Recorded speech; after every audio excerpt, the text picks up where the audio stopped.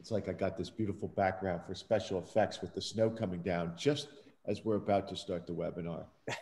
And there's no snow out here, which Which speaks is to crazy. what we're talking about. It's about 55 degrees in Park City right now. Really? Yeah. All right, I'm going to hit broadcast. Ash, you ready? Ready to go.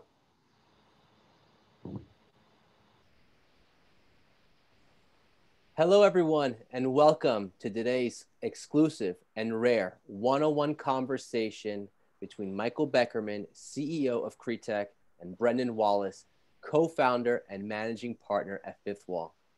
My name is Ash Zandieh, a CREtech investor and member of the CREtech Advisory Board, and I'm excited to be your host today. In a few minutes, we will hear from two of the most influential people leading the conversation on ESG, sustainability, and climate technology, and their monumental impact on the real estate industry. Throughout today's conversation, we will learn how the real estate industry can build to zero, as well as Fifth Wall's focus and strategies around climate change, their climate impact fund, as well as the extraordinary collaboration between CREtech and Fifth Wall on the new CREtech Climate Platform launching in early February that will exclusively focus on climate tech, sustainability, and ESG in the built world. Throughout today's rare and exclusive conversation, one-on-one conversation, if you, our amazing audience, have any questions, please submit them using the Q&A button located at the bottom of your Zoom window. Please do not use the chat feature to submit questions. We will dedicate the last 15 to 20 minutes of today's webinar to answering your questions. So please submit your questions early and often. I see that we have a large number of people already logged in, so let's just kind of get this show on the road. Without further ado, it is my pleasure to introduce to you my dear friend, Michael Beckerman. Mike and his team at CREtech host the largest events in real estate technology and the built world. With a mission on reimagining real estate, Mike has dedicated his professional life to the enhancement and growth of the real estate industry through innovative processes and technology. Please welcome my dear friend, Michael Beckerman. Mike, the stage is now yours, my friend.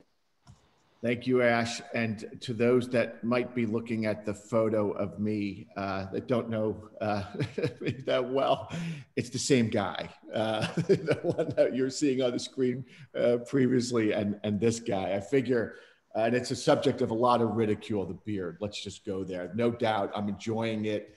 I'm sure I'll get lots of comments from people that haven't seen me in a while. I figure we're reinventing our company at CREtech. Might as well reinvent my look alongside of it. If I looked like Brendan, I wouldn't have to constantly keep changing. But well, for what it's worth, I think it deserves praise, not criticism. Well, you're in the minority, my friend, but thank you. So a couple thoughts. Ash, got to acknowledge you, my friend, for your extraordinary support of CREtech, but more importantly of our industry. And you continue to be such a wonderful voice, advocate, passionate believer and networker for all things real estate tech. So I know you've got a lot of new things that you're working on. Thrilled that you're still part of CREtech and a leading voice in the industry. So great to see you, my friend. I'm humbled and honored, Mike. Thank you so much. So for those of you that maybe just came in from Mars and don't know Brendan and Fifth Wall, I just want to take a minute or two to sort of set the context of this conversation. So as my team knows, I don't do a lot of these sort of Zoom webinars. I've kind of tried to back out my profile a little bit just because I feel like the industry hears so much from me, and I think there's far better people to talk about and wax poetically about all things real estate tech than me. So this is not something I do often or want to do that much, honestly. But this one was important to me. This one was one that I asked for. This was what I said to the team. I want to interview Brendan. I want to talk to him live. I want people to contribute and have questions. And I want to make this really engaging. For me, being on this journey of real estate tech all these years, when 2017 came around and I got the call from Natalie over at Fifth Wall to meet Brendan and his partner, Brad Greiwe, in New York at a Starbucks. It was, how do I draw an analogy? It was like watching the Beatles take the stage on Ed Sullivan. It was like such a seminal moment in the history of real estate tech. The size of the fund, the caliber of the professionals, their background, it really was a game changer. And there are people that I personally look to for, where the industry is going, what thoughts and themes I should be paying attention to, what our industry should be paying attention to. They've just had such a profound impact on our sector. Yeah, the size of their, assets under management is probably 5+ times what it was when they raised their first fund at 200 million. Yeah, they've grown, but they've remained on the leading edge of our industry. And they're people that I consider really good friends. Brendan and I probably talk once a week at least about what's happening in our industry. So for me, they're the bellwether of where things are going. So it was an important conversation I wanted to have. Obviously, talk about Fifth Wall and spend most of the time talking about climate. I want to use the conversation, though, to sort of shed some light on the real estate industry's impact on climate change. And I think for me and a lot of other people, we were not aware of the profound impact that we're having as a sector, and what can we do about it. So for those reasons and more, it just really was important to me to spend some time with Brendan, for our audience also to be able to participate. And so it's with great honor and respect that I introduce you to Brendan Wallace, co-founder of Fifth Wall. So Brendan, as you start every interview that you do, where do we find you today? I am in Park City, envious of the amount of snow you have in your backyard, because it's about 50 some odd degrees out here, which speaks to the consequences of, I think, what we're about to talk to today. I also just want to note that CREtech, thank you for the kind words about Fifth Wall. You should do this more often, Michael. I should have you do our bio more often. But I just want to highlight, because I do think it's relevant for what we're going to talk about in climate tech, which is that Fifth, you mentioned that we met in 2017, but Proptech as a category and as a trend was afoot well before then. And you were really at the vanguard of it. And it was firms like Fifth Wall that maybe institutionalized a lot of the capital around that. But the kind of vanguard position you sat in, I think, is very parallel to exactly what's happening with climate tech and real estate today. And I hope we talk about that, because I hope this conversation feels like that conversation back in 2017 with respect to climate tech. But thank you so much for having me, Michael. And again, I love everything that you guys do in contributing to the ecosystem. And we're just so thrilled to be partnered. Wonderful, wonderful. Thank you, my friend. So let's just jump in. Before we jump into climate, I thought we'd let me just outline what I'd like to do today in our conversation. First part of the conversation, I'd love to talk a little bit about just Fifth Wall, and just a quick look back and then a look forward to some of the things that the fund in general is working on and focused on. And then I'd like to focus obviously on climate, and then leave a good chunk of room for Ash to moderate a wonderful Q&A with our audience. So let me start by just, jumping right in. For most of us, 2020 was, a year of tremendous, challenges, right? There's so many businesses that unfortunately, in all businesses, all industries, did not make it. Others like ours, we had to reinvent, which we're accustomed to, and we have successfully, thanks to my wonderful team. And others scaled. When you think about, or you reflect on 2020 for Fifth Wall, what are some of the thoughts that come to mind? What kind of year was it for the firm? Maybe I'll answer that a bit around real estate tech, and then a bit specific to us, because in some ways we're a lagging indicator to what's happening in Proptech. But the real estate industry, as we've long talked about, has been a very slow adopter of technology, right? They've been a tech laggard. I mean, you could almost say that they missed the entire internet and all of mobile up until like maybe 2010, when there was this kind of age of enlightenment in the real estate industry. But the one thing that kind of girded that reluctance to adopt tech was the assumption that tomorrow would be like today, and today would be like yesterday. There was a continuity that people wanted office space in cities. People were going to travel. People were going to do things in physical space, because that is ultimately what the real estate industry is. It's just the monetization of physical space. That's real estate, definitionally.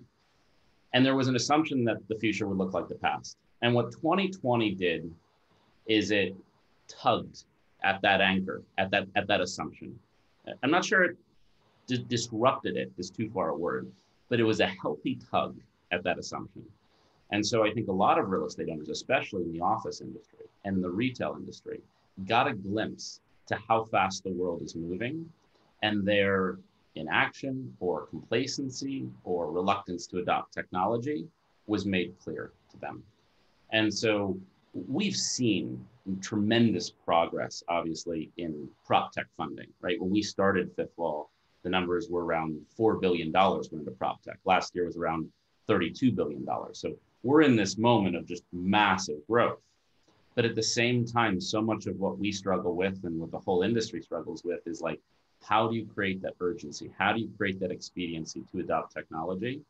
And I think 2020 shone a light on the fact that if you do things like you've always done them in the past, you probably won't be here too much longer in the future.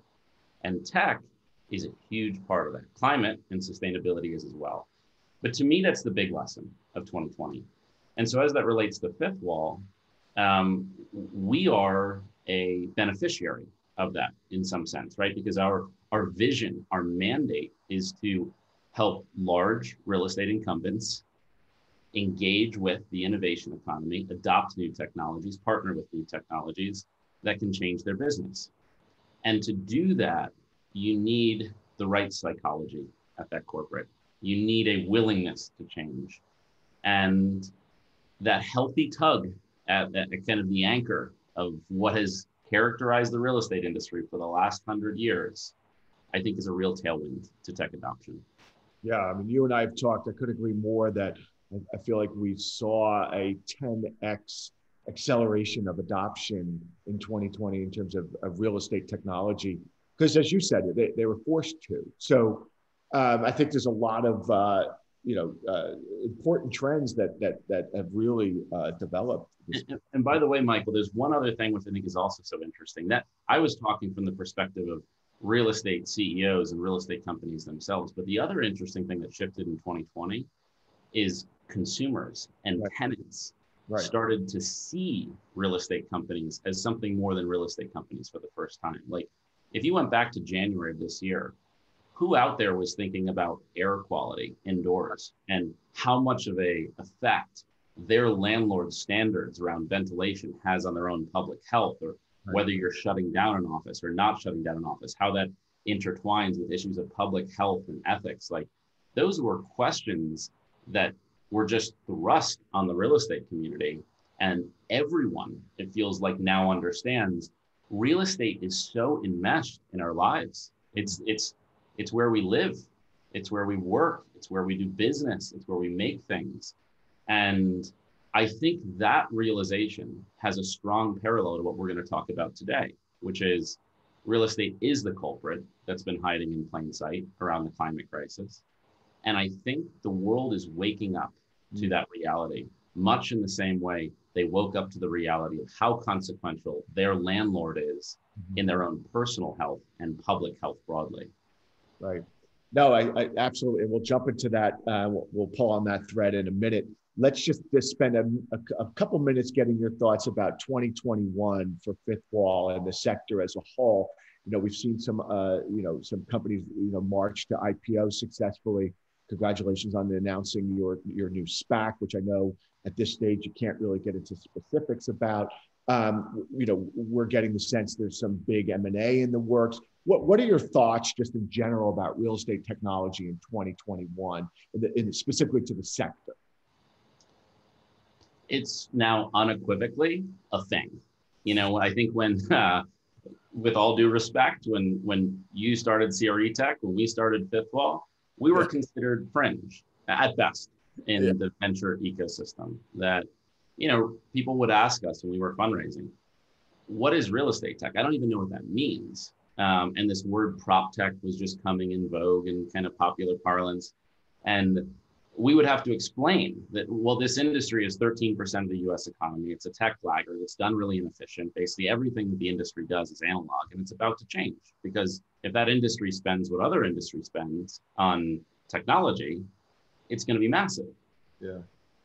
Anyone who doesn't get that at this point, I don't know, hasn't been reading the news, has been asleep at the wheel, because I think you could argue that real estate tech is now one of, if not the largest industry category of venture. I mean, Open Door, Hippo, Blend, like these companies are massive because the TAMs are so huge. So I do think we've seen a crystallization or a recognition that real estate tech is definitionally going to be, just like the real estate industry is the largest industry in the United States, probably the largest component of venture capital, real estate.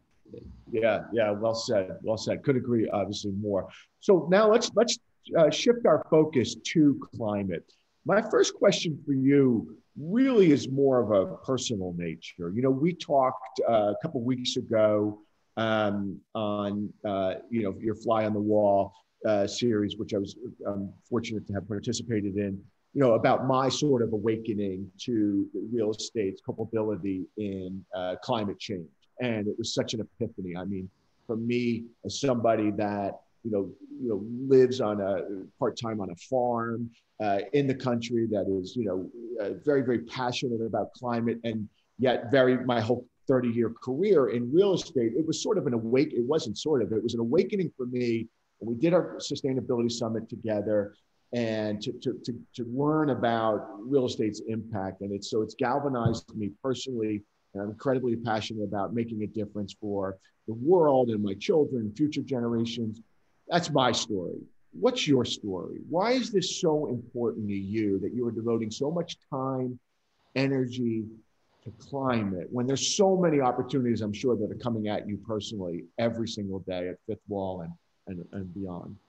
Well, maybe I'll answer that in terms of how I got to the idea and then why it compelled me. But how I got to the idea was, I didn't start Fifth Wall. When Brad and I started Fifth Wall, the thesis wasn't, hey, let's decarbonize the real estate industry. It was instead, let's transform the real estate industry by ensuring that it adopts the technology that's required to see it into the future. That was the vision. And I would almost say expressly at the very beginning of Fifth Wall, I was like, I don't know climate tech. And we were seeing some of it. We would get inbound deals, and I would say, I don't have the expertise in this. And so when you look at, our first fund, it's a lot of fintech companies around the residential home purchase transaction, and a lot of commercial real estate technology around systems, right? And kind of pure enterprise software. But climate tech was never really a part of it. And then about a year ago, as we were just having conversations with real estate corporates, more and more I would see an interest. And I was kind of gleaning that there was a gestating interest in climate tech at these corporates, but they didn't know what to do. And so I started to ask questions, and I would ask real estate corporates, well, what are you doing around sustainability? And to be totally honest, Michael, the answers rub me the wrong way. I know when I'm being fooled, and I know when I'm being, you would say today in the sustainability space, is greenwashed. And I was being greenwashed. I would talk to real estate corporates, and they would say, I would ask them, what are you doing about this? And they would say, well, I have gardens on my roofs of my buildings. And I'd be like, come on, like, even I know that does nothing. Like, that's great. So some tomatoes grow on your roof, but like, who cares? That's decorative. It's definitely kind of consumery and meme-like, but that's not decarbonization. And when I looked across the real estate ecosystem, I saw an enormous amount of talk. And so I'm always curious, and I almost kind of took on the role of like investigative journalist. And I was like, let me find out how much money these real estate corporates are actually committing to this space. Like, does the money parallel where the words are? Right. To skip to the punchline, it doesn't. It's actually shocking how big a void there is. Real estate corporates talk an enormous amount. They win self-appointed awards. They win these decorative credentials around, but no one can verify it. And that's very deliberate. It's designed to be obtuse and hard to understand, but makes a consumer or a tenant feel like they're doing a lot. And so when I thought about that more, I said, I think there's a real parallel here with what happened in Proptech, right? Like 3 years ago, which is that there's a lot of talk, a lot of bluster, but I don't see anything institutional. I don't see real dollars moving. That was the genesis of Fifth Wall back in the day. It was like these corporates dabbling in venture capital, they're not going to do it well. These family offices, they're not going to do it well. Let's institutionalize it and do it big and do it well and do it with an exceptional team. And that was hard work to stand up. And I think it proved to work. And so when I looked at climate tech, I was like, this is history repeating itself.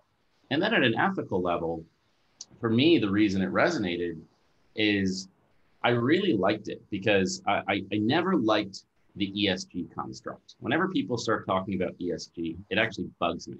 I know. Yep. And the reason is that E is a gigantic science and physics problem. It is solvable. Like, just to skip to the chase, we can decarbonize our economy. It is a science problem. It is achievable. S and G, social justice issues, demographics, those are very complicated. And people actually have differing, like viable and differing points of view on how to solve them. There are no differing points of view when it comes to decarbonizing the environment. There's people that deny science and people that accept science. And so what I really liked about this is I was like, this is a problem that can be solved with enormous amounts of money and institutionalization and collective action. And I like to think that's what Fifth Wall is good at. So I said, well, our superpower as an organization is the ability to convene the real estate industry, raise big pools of capital, have institutional investors deploying that to solve problems. That's solvable. So the E in ESG, I think I can take head on, and I feel good about that. Beautiful. And so I deliberately tried to disambiguate the E from ESG, and that be our focus for this fund. Beautiful. That's wonderful. So let's get some specificity on what I get questions a lot, and you're far more eloquent than I to answer this one. What is climate tech? Climate tech is technology to decarbonize real estate. So that can mean any number of things, right? And just like Proptech, it can mean any number of things. So in Proptech, I think when it first launched, it was very narrowly defined. It was like technology that was used by a building owner in a building. And then it started to morph out, and it got into fintech, and it got into data and analytics, and it even got into transportation, right? Like, we did Lime out of our first fund, and we regarded that as Proptech, right? The same is true of climate tech. So there's climate tech that's super intuitive to people, right? So solar, right? That is alternative energy technology that you can put on your roof. It's technology. And I think everyone would agree that's climate tech. But what about smart building technology, right? Technology that actually tracks the behavior of tenants within a building. On the one hand, it's just useful data if that's all you do with it. But if it actually changes the energy consumption within a building, that can be climate tech. And there's regulatory and reporting tech. We're probably going to talk about all the new regulations that are imminent for the real estate industry. You're going to need an enormous amount of technology to report on that. There's on-site battery technology. There's materials technology, like real physics-based technology around glass and drywall and concrete. So climate tech is the corpus of all of that. But it is, in my mind, it is technology and new companies whose express purpose is to decarbonize the real estate industry. And that is exactly why we started our climate tech fund. We said, there's no fund that's doing this. There's no fund that's focused on this. This is a way to deploy capital in that space. So, right. And I think the parallels between, as you've said many times about the quote unquote prop tech, what that looked like 6, 7, 8 years ago compared to today on climate tech, the parallels are extraordinary. And I actually believe, and we've talked about this, that this will be a much bigger market than quote unquote prop tech because it just touches so much in terms of the built world. I would love for you to tell the audience, because it was a shock to me, and I read all the literature that you guys put out, and it's wonderful. The real estate, the built world's impact on climate. I mean, again, you're talking to a 35-year veteran of this industry, and I had no effing idea. My 13-year-old is doing a report in school about real estate's impact on climate. I mean, and of course, she's far more educated and brighter than I am. The younger generation knows, right? Give us some statistics, give us some factoids about the real estate industry's impact. Well, it's a great question because it's usually so counterintuitive to people, right? When you think of who are the villains in the climate crisis, you think of oil, coal, exactly. Transportation, shipping, plastic, right? Like that is what we conjure up as the villains in the climate crisis. Shocking stat. If you added up probably all those industries combined, the real estate industry would be worse. I don't know that as a fact, but it's certainly more than any one of those industries individually. So anyone in the real estate industry, you are part of the single most contributive industry to the climate crisis, without a doubt. Now, a lot of people in the sustainability space recognize this and know this. Most consumers don't, right? So they believe that it's actually the plastic straw manufacturers, or it's actually the automotive industry that is. That will change. So the real estate industry will have a spotlight shown on it, and the stats are shocking. So the real estate industry is responsible for 39% of all CO2 emissions. 39%. You just got to stop there and just let that breathe. 39%. It speaks for itself, right? And it shouldn't be that surprising when you think about it, at an intellectual level, because you're like, well, we generate CO2 from operating our economy. Our economy happens indoors, largely. Our economy happens in buildings. Those buildings are responsible for the CO2 emissions. The other thing is raw materials, embodied carbon.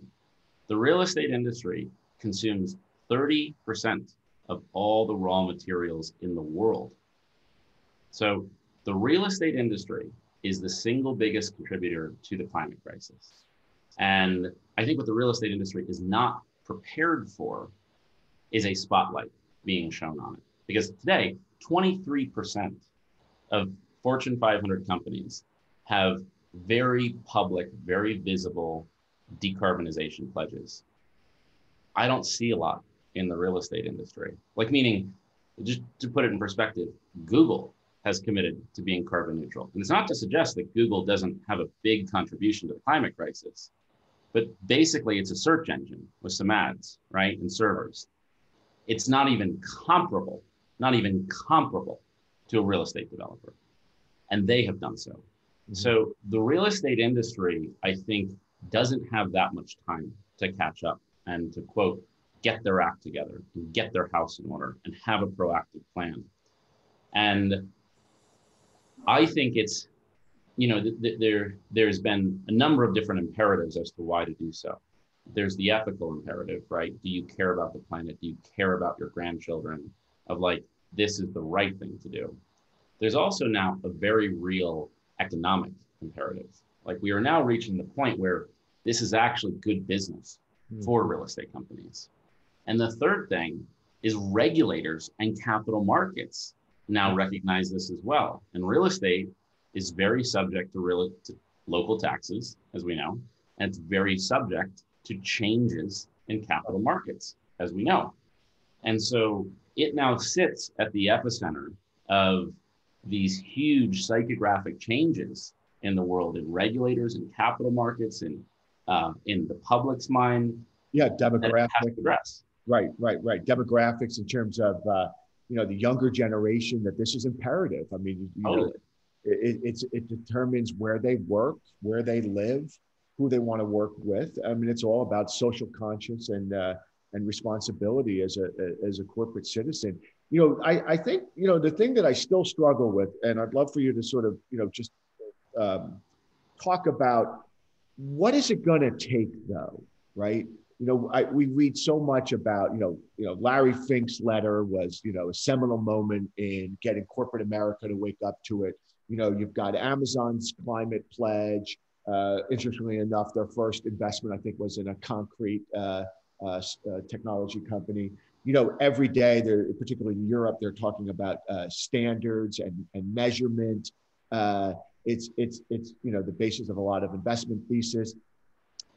But what's it going to take for the real estate industry to say, we need to now not just be an advocate, but to produce measurable change and progress in reducing carbon emissions, so that, because I don't know how, as a society, obviously, we get, to carbon neutral, to net zero by 2050 without the real estate industry. We can't, right?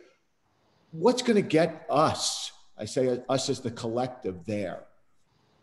So $18 trillion is the number. Roughly, to decarbonize the real estate industry for its ratable share of CO2 emissions, it's going to take about $18 trillion. Now, one of the things that is very confusing to a lot of people is that when you ask the real estate industry, how are you investing in climate tech?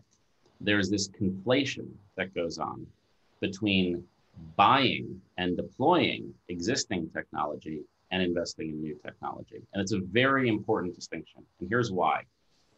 The technology that exists today, the very best technology that exists today, if a building owner were to deploy all of it within a building, it only gets them about 50% of the way there towards operational net zero.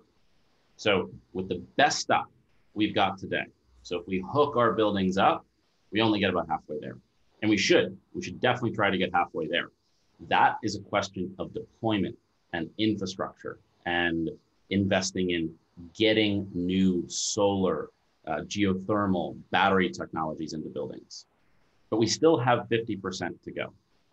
And so what the real estate industry and what the world, frankly, is betting on is that investors deploy R&D capital into technologies that can close that gap.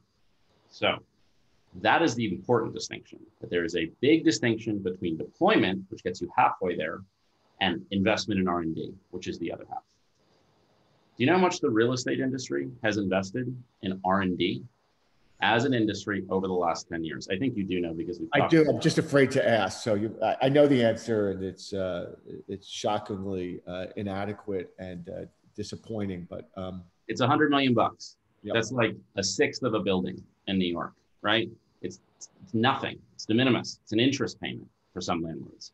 So the fact that the real estate industry has invested so little is the structural problem. Now, a lot of real estate owners come to us and say, well, I'm a landlord. Why should I be investing in this stuff? And honestly, this is where the parallel from Proptech is so resonant. It's like, well, why should you invest in Proptech? Well, the reason you should invest in Proptech is that you're rooting for these technologies and you want to accelerate the pace at which they're developed. And in getting access to them earlier and in accelerating the pace of their development, you get to deploy sooner and you get to reduce your carbon sooner, and the world benefits and you benefit and regulators are less upset. There is a virtuous cycle to taking this action. And it's not that much that's required. Fifth Wall's goal with this fund is very ambitious. Like, we want to put probably close to $500 million into R&D into this space.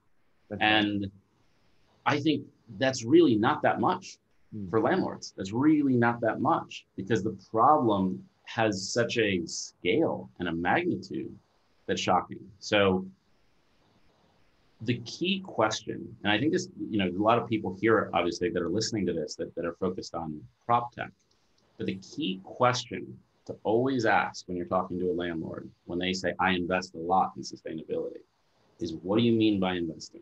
Right. Does that mean you bought someone's technology? You bought someone's battery technology and put it in your building? Because that's a great thing, but that's not investing, that's buying technology. We need to bet on technological progress. That is what we all need to get behind. That's R&D, that's venture capital. And right now it's not happening. And that's what we fix. And measure it. And measuring, exactly. And though all those things are cyclical, meaning the more R&D that goes in, the more efficient those technologies become, the faster the payback periods, the higher the ROIs, the more imminently adoptable those technologies become for real estate landlords. So this is virtuous, but it requires doing something different than what you did in the past. Yeah, clearly. And for me, and I'm thrilled that we've announced, our partnership together in launching CREtech Climate, which hopefully we'll go to market with in a few weeks, and it'll replicate everything that we did for on CREtech as being a voice and an advocate. And I can't thank Fifth Wall enough for helping us launch this and being our joint venture partner on it. And I'm super excited by it. We're going to go out, we're going to build a community, and we're going to shed a lot of light on what's happening in terms of climate. And, we'll be an advocate, we'll be a voice, but we don't have time, right? I don't have the 5-6 years that it took to build CREtech. We just don't have it, So what I struggle still with is, we've got Fifth Wall. There's some other great firms that are investing in climate tech around the world, right? We saw Hank Paulson now joining climate tech as an investor, former Treasury Secretary. We see companies like Prologis and Oxford and Savills and EY as advocates and making meaningful investments. But how are we going to galvanize the rest of the industry, though, to feel this sense of urgency? Is it going to take more cities like New York and LA to actually regulate, mandate retrofitting in all new buildings, adhere to certain standards? Is it going to take sort of measurement? Is it going to take incentives? How are we going to accelerate this faster than we did on Proptech? I think I have a few answers to that. And maybe I'll start with what's closest to home, which is like, what can we do? I mean, me and you, Michael. Yeah. And I think we can ask the right questions. And so we've talked about this, but I think there should be a survey of the whole real estate industry that says, how much are you investing into climate tech? Yeah, we're doing When real estate owners answer that, we say, how much are you investing into R&D? And I think the answer is going to be shocking. Now, there are some exceptions. You noted them, like Prologis is actually making investments into this space. The vast majority, my guess is the median is zero. The median is zero. It's just not happening. And so you and I should do that, Michael, but everyone listening to this call, when they talk to their heads of sustainability and they talk about gardens on roofs, right? You should ask, how much is going into R&D from your balance sheet? Because that garden on a roof, that's BS. Right. We both know that. And the fact that you deployed solar, that's good, but not enough. Right. How much is going into R&D? So the first is me to ask the right questions. The second thing I think is actually already happening is regulators are getting smart to this, right? So for the last 4 years, we've lived under the single most environmentally regressive federal administration, the Trump administration. My friend, no argument here. Yeah, and that's about to change, right? In a few days. What's happened in the last 4 years is that cities have put their cities right back in the Paris standards. And they have carbon neutrality laws and they have carbon fines. So it's coming at a local level. And now with a federal overlay, it's going to come very fast because the Biden administration's ambitions are fantastic ambitions, but they're about 2.5 to 3 decades too late. So it's a 5-alarm fire. So it's going to come hard and it's going to come fast on the real estate industry, for sure. The other thing is capital markets. You called it out. Right now, capital markets are saying real estate owners have to decarbonize. We're going to preferentially deploy capital. We're going to insure assets that are low or no carbon footprint real estate. That's happening, and real estate owners are getting smart to that. In some sense, that is also one of the impetuses between why I'm hearing more about this, which is if you're a real estate CEO, you are concerned about your cost of capital. Absolutely. What's happening today is going to pale in comparison to what exists 2-3 years from now. So if you think that people are asking hard questions today, just wait for 2023, right? The pitchforks are coming for the real estate industry. And the last thing, by the way, is tenants. The real estate industry, in the end of the day, it's tenants, right? They pay the bills. And tenants have now their own requirements. Tenants are saying, we need low or no carbon footprint real estate, or we won't lease from you. And so meaning if you have a building that has no energy efficiency standard, that's going to be as valuable as a building with no roof. Like literally, it's Right. going to be non-economic. It's non-viable. You can't rent it. Right. So all these things are happening. What I think is incumbent on us in the tech ecosystem is to really call attention to this R&D shortfall and really, really call out the real estate industry, because each individual real estate owner doesn't need to do that much to have a massive impact on this. That's it, man. That's so well said. And I think, the takeaway for me, and, it's what we've talked about, it's what our collective organizations are working on, is we've got to measure it. We got to have the surveys, but we've also got to quantify it. So it doesn't just become some PR BS where somebody could say, here's the symbol, here's the seal that I got, that I could put on my building. Look, I've got it. I'm not going to mention the specific seals that are out there, but we've got to go beyond that because we just don't simply have the time anymore. And you should publicize it. Yeah, absolutely. Do you remember this kind of meme where they were talking, it existed on social media, where they were talking about awful authoritarian dictators and that we should make them more famous and more well-known than they are? Clearly, a high carbon impact real estate owner is not nearly as nefarious as that. That's not what I'm suggesting. What I'm suggesting is that the principle of celebritizing the inaction of certain real estate owners is a good thing, because it is in itself a call to action. Yes. And so I would love to see ClimateTech do that survey and put that survey out and have some of the biggest logos in the real estate industry at the top of that list for having contributed zero to R&D, because that will change behavior. Yeah, I think that's it. I think that for me as well, and for our company, this was not something that we went into because we thought we could build a big, business. It's not something we're checking a box. It's personal. It's personal for me. It's incredibly important to me that whenever I leave this planet, that I made a difference, right? I want to be as helpful as I can. I want to, continue my Buddhist nature to be a force of good, but I also want to leave a measurable impact. So I think the more that we can do to get companies, yes, motivated, educated, but to quantify it, to measure it. And I think that survey is a great idea. We're going to do it. And I think, this is an opportunity for the real estate industry to become one of the most admired, respected, consequential industries in the world. I mean, I can't tell you now, it's starting, that we announced the CREtech Climate with Fifth Wall, and a couple others are coming on board. So I'm super excited to announce the amount of college kids that are reaching out to me saying, I want to get involved. This is the future that I want to make. This is the career path I want to take. So I'm somewhat daunted by the task, to be honest. I know it, but I've got the energy, I've got the passion, I've got the commitment. So I'm hopeful, and I will put my neck and my name and our reputation and our company out there to do it. My final question for you, my friend, I want to get to the audience. Are you hopeful? I am hopeful.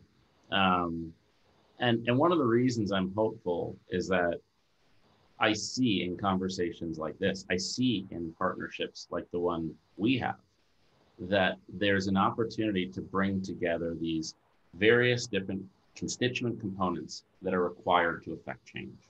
So just to be clear, Fifth Wall is not enough.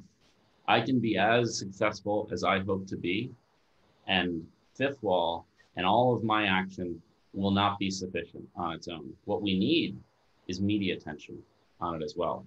And that's, I think, what is so profound about and potentially impactful about our partnership. But it's more than that. We need regulators to also see the light. We need capital markets to see the light. We need tenants to see the light. We need consumers to see the light. And what I'm seeing are positive and proactive movements in these groups, and a shift away from the kind of hand-wavy, greenwashy, just kind of decorative nonsense that has heretofore characterized the real estate industry's commitment to sustainability, and real hard questions being asked by all of those constituents. And so the very partnership that I think we're entering into, Michael, I think more groups will come on board. Like, what I'm hopeful is that what CRE Climate can become is not just a partnership between the biggest venture capital fund in the space, but a partnership between the largest tenant organizations and consortiums of mayors and consortiums of major capital allocators and consortiums of concerned citizens. And they all start to come together, and information is flowing transparently, capital is moving efficiently, and consumer behaviors are happening rationally in a way that moves this forward. And so, it goes back to where we started the conversation, which is so much of what made Proptech hard in the beginning, and why we've, I think, been so, the position it's in now is so exalted in the venture community, is because we've partially overcome this collective action problem. And so when you ask me when I'm optimistic, I would say, the question is, am I optimistic that we can overcome this collective action problem when it comes to climate tech investing? And my answer is yes. My intuition is that we will. And my intuition, Michael, is that you and I will have a big part in overcoming that static friction. Amen. Well, we'll be right alongside you, Brendan. I thank you so much for your time and articulating your important vision. And I don't know, I could tell you honestly, I wouldn't be here if it wasn't for you, meaning we wouldn't be having this conversation. So keep advocating, keep pushing, and we'll do our best at CREtech to keep up with you. And you inspire us, and myself and the team, Ash obviously included, we're super excited about what we're going to do together to change the world. So thanks, my friend. Ash, all you, my friend. I see I went a little over, but I get carried away, obviously, as I'm so passionate about this topic and talking to Brendan. I feel like we're on one of our private chats. I forget that there's people listening that have questions, and they're piling up. So I'm going to shut up. Yes, Mike, Brendan, this has been awesome and very enlightening. And we have some really great questions. The first question, we kind of touched upon it. The counterintuitive nature of the real estate industry as it relates to CO2 emission and the greater conversation around sustainability. From an owner operator's perspective, across all the asset classes, how are some of your biggest advocates justifying the expense portion of it, the ROI calculations, if you will, when it comes to this, when it comes to sustainability? It's a very good question, and I think I understand where the question's rooted. The implication of the question is that a lot of these technologies do not today have sufficiently high ROIs or fast enough payback periods to be justifiable in a conventional carbon-driven energy ecosystem for the real estate industry. I think that's the question. And the answer is that the future is not going to look like the past. And the second part of my answer is that those ROIs and those payback periods are partially in our control. So let me unpack both of those. One is, it's not just that if you look at an individual technology, you look at installing on-site batteries, you have to look at the payback period today. Because if you're looking at it in 2021, what you're not looking at is, does your cost of capital change if you don't do this in 2023? Do fines from local and federal regulators start rolling in over the next decade if you don't do this today? And if people don't want to lease your building because you don't do this today? And my guess, strong guess, borderline certainty, is that when those ROI calculations are being run today, they are not including that. They are operating just like we started this conversation, under the assumption that I think 2020 should have jarred loose, that the future and tomorrow is going to look like yesterday. And when it comes to sustainability, it will not for the real estate industry. It will not. So your calculations that you ran last year are wrong. They're wrong. So that's one thing. The second part of the question is that you can change that. Fifth Wall has a climate tech fund. We're investing into these very technologies to improve their ROIs, to improve their payback periods, to improve how readily adoptable they are to real estate corporates. So don't complain about it, right? Do something about it. So I think it's a really valuable question. It's a question we get asked a lot, but I think I would answer it in those two ways. And I think the real estate industry, when they hear those two answers, they know that what I'm saying is right.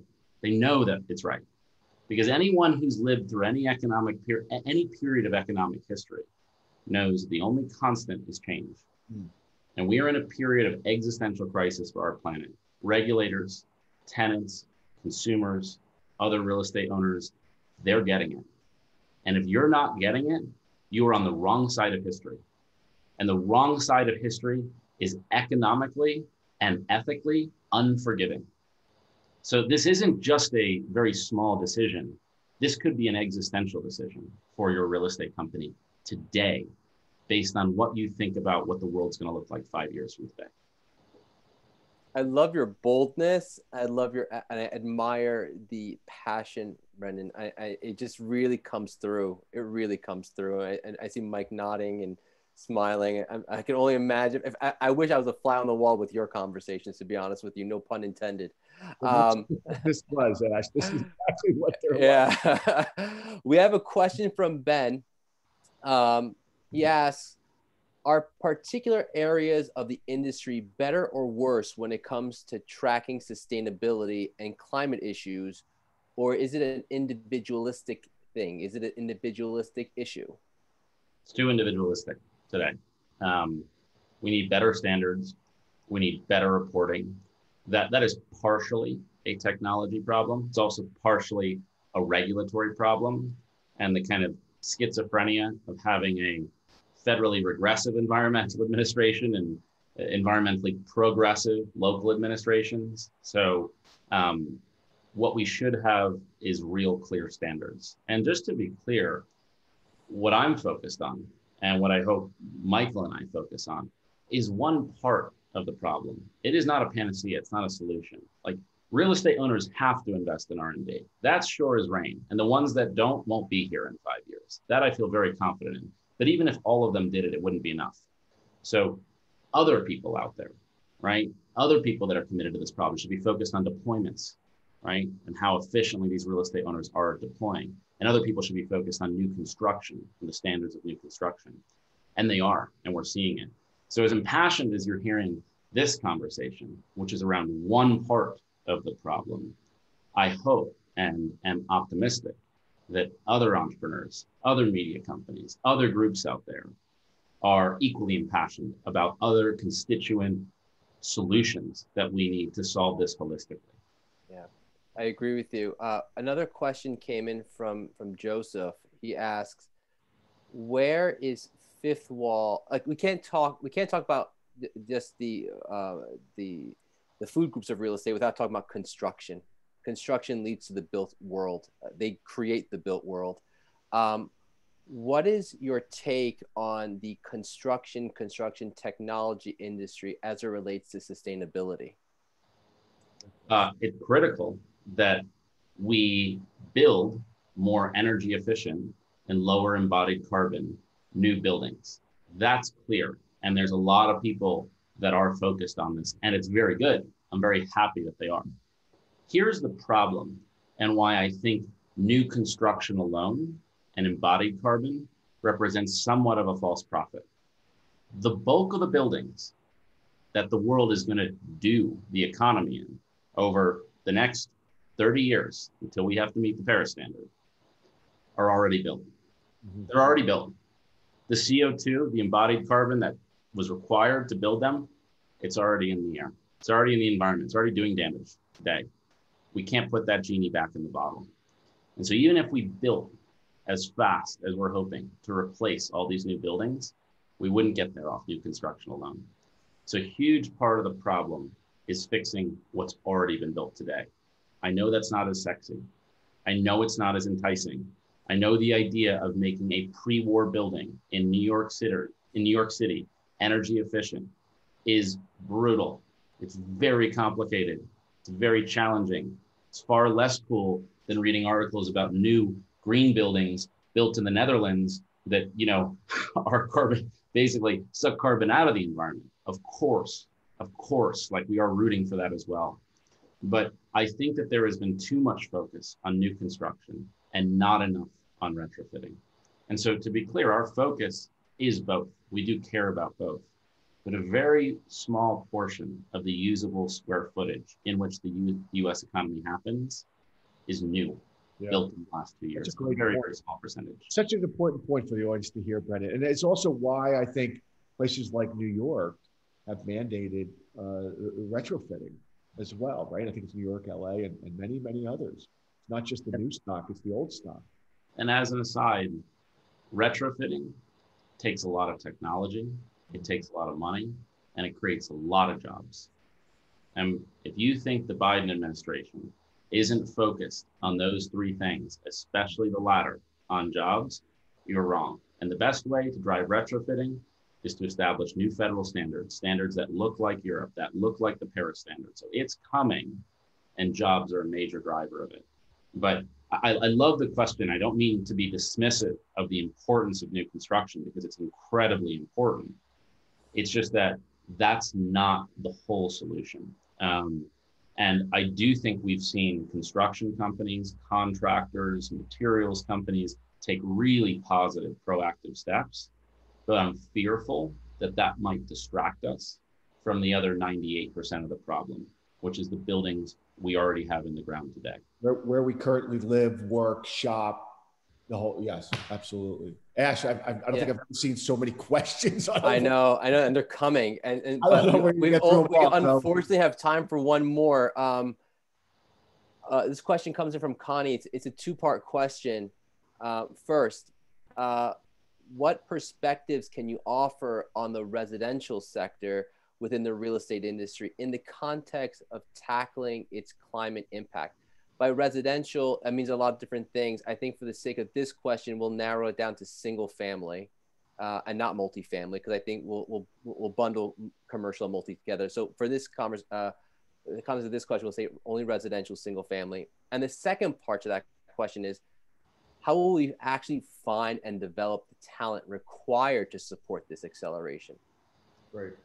Two really good questions, and I know I don't have that much time, so I'll try to take them on quickly and succinctly. When it comes to single family homes, there's been a lot of initiatives around changing consumer behavior and consumer demand to want more sustainable things, from Priuses to more energy efficient homes. I'm strongly supportive of all of that, but I don't think it's sufficient. I don't think we can rely on everyone to potentially make a non-economic decision simply because of their own personal ethics. And so a lot of what needs to change is local building standards and regulations. Meaning, of course, I want to root for people to do the right thing when they're buying a home and ask the right questions and be totally informed. But I think if we're relying too much on that, we run the risk of failure. This is why you have governments. This is why you have regulation, right? Is that not every consumer can make the right choice and internalize all the externalities of their decisions. So very short answer to a very complicated question. I'm not sure I did it justice.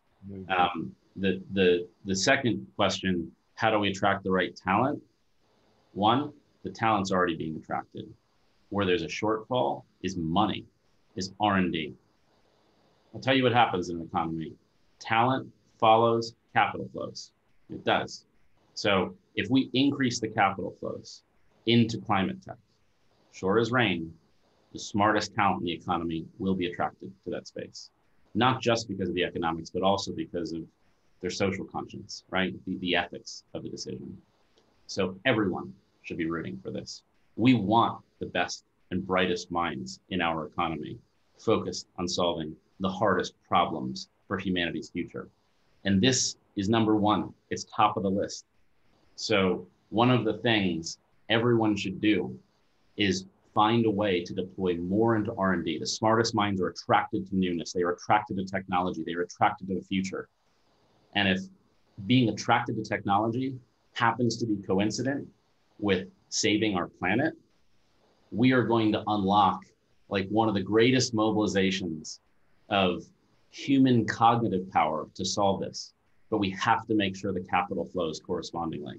And that's what I'm so focused on is I want to decarbonize the built world. I believe technology is a solution to doing that. I want to encourage more capital to flow into the space so that correspondingly, that brain power, that brilliance becomes focused on solving those real existential problems that also happen to have an economic benefit for real estate owners as well. And we're going to be right alongside you, my friend. Ash, I know we're going to get cut off. Can we make sure, though, that everybody that asked a question, there's a lot in there in chat, that we get a copy of those questions and we address them with Brendan and his team. Absolutely. Capacity, because we want to encourage this engagement. So thank you for absolutely. taking that. And on that note, that is all the time we have for today's event. Thank you, Mike. Thank you, Brendan, and our amazing audience. And thank you to the CREtech team for all the backstage logistics and the Fifth Wall team for all the backstage logistics. If you'd like to learn more about CREtech Climate, please visit www.CREtech.com. Again, my name is Ash Zandieh, and it's been a pleasure to be your host today. Thank you very much. Thanks, Ash. Thank you, Brendan. And this is the most important initiative of my personal, my professional career. And I couldn't be more thrilled to be doing it alongside you and many others that we're going to galvanize to support us. So thank you for all you're doing to support CREtech, but more importantly, to change the world for the better, my friend. So thank you. And to the audience, I would leave you with the words of the late, great, very late Harry Chapin, who said, "Do something." Ditto.